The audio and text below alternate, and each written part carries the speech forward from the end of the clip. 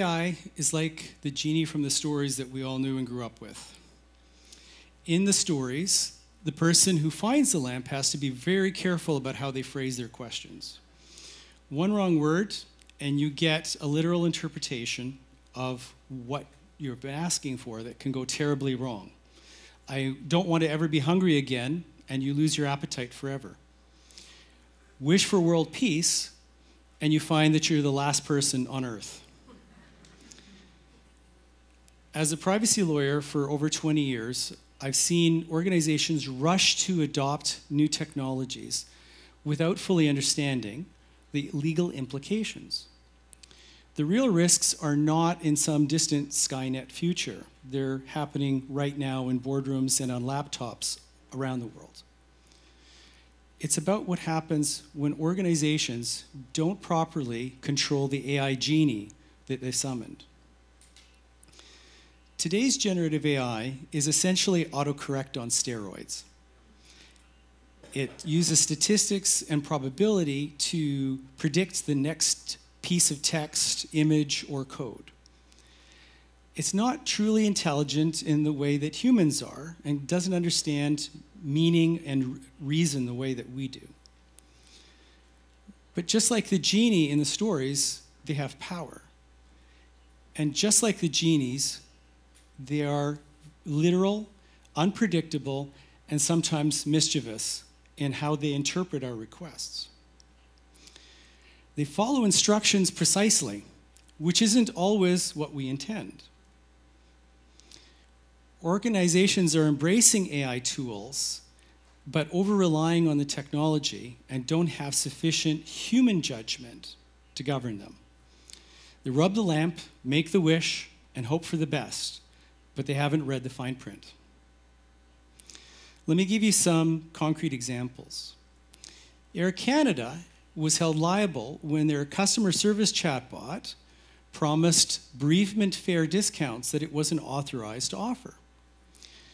A court ruled that they couldn't distance themselves from the promises made by the chatbot. They own the library, they own the genie, they own the consequences. Samsung experienced a serious data breach when an engineer used AI to review software code. That confidential information went into an AI server and potentially used to train future models. A simple action that resulted in lasting intellectual property exposure. And in a case that sent ripples through the legal community, attorneys in the US were sanctioned and fined by a court for submitting research prepared by an AI that contained completely fabricated citations. They failed to verify the citations, and this results, of course, in professional consequences.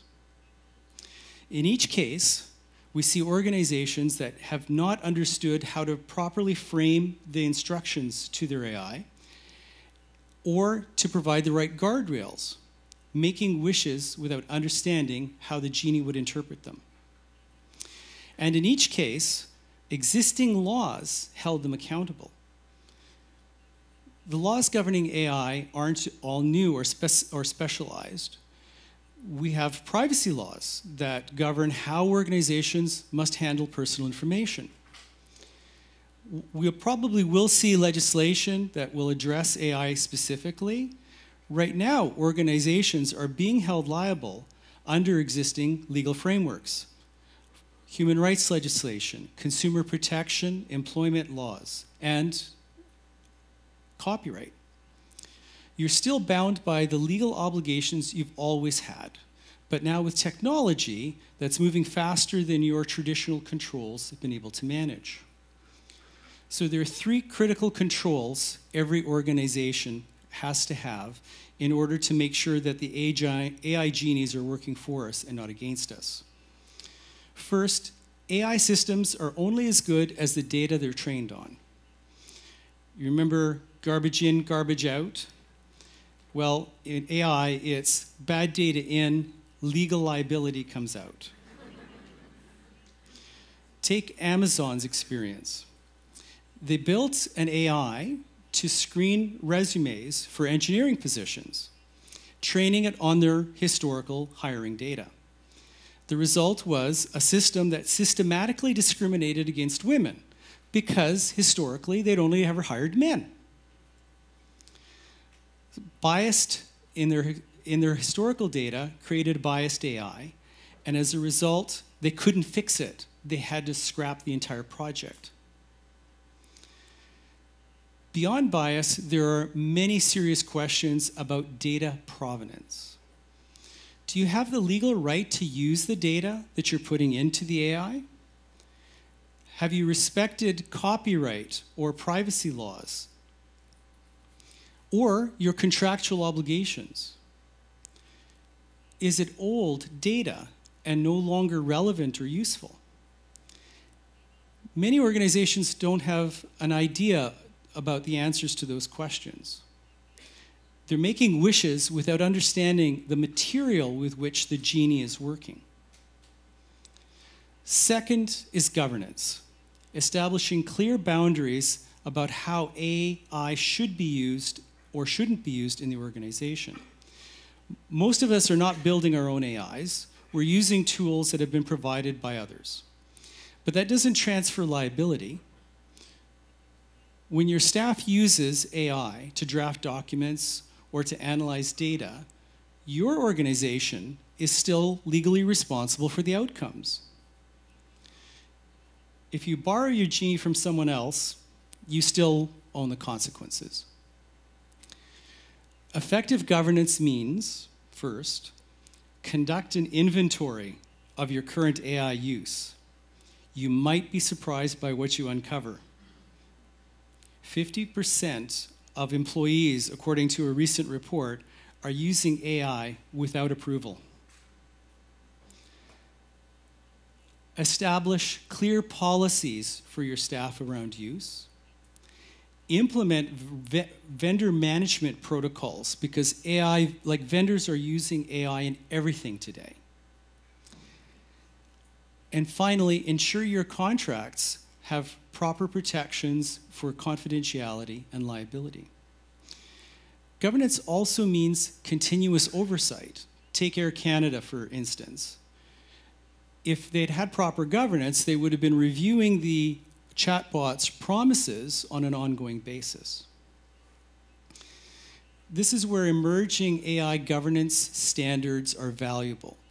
These frameworks can help you build transparency, accountability, and risk management, the qualities that you need in order to manage your AI genie.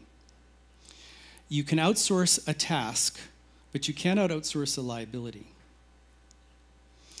Just as the lamp holder in the stories remains accountable for the wishes that they make, your organization remains responsible for your use of AI. The final point is education.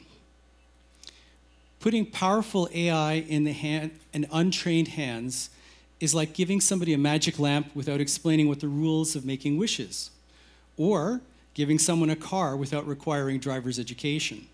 It's inviting disaster. Your team needs to understand exactly how to properly frame questions to make useful and accurate outputs from your system. What are the limitations and the risks of these tools, and where human oversight is necessary? How to explain AI systems if questioned later, because this is very important. Under many Canadian laws, we are obliged to be able to explain our decision-making. You also must demonstrate, in many cases, that you've provided proper training to your staff. Education means providing a culture of mindfulness around the use of AI. Just because you can do something doesn't mean you should. Your people need to have the judgment to know when to rely on the genie and when to rely on human expertise. So becoming the master of your genie means knowing your data, understanding the limits of proper use of AI in your system. Don't be a passive wishmaker hoping for the best and sleepwalking into risk. Be an active commander of the power that you're wielding. either you are the master of your genie or you're its servant. Thank you.